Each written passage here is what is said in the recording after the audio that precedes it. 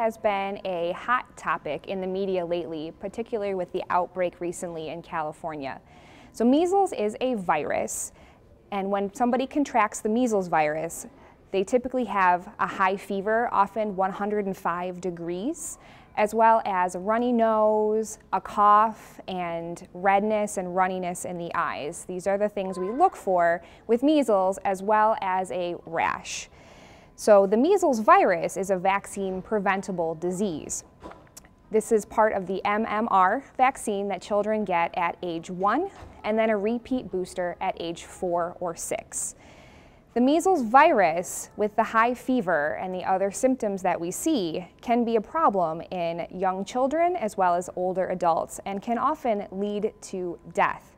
So it's incredibly important to vaccinate yourself and your child against measles. We want to make sure that no one dies from a vaccine-preventable disease.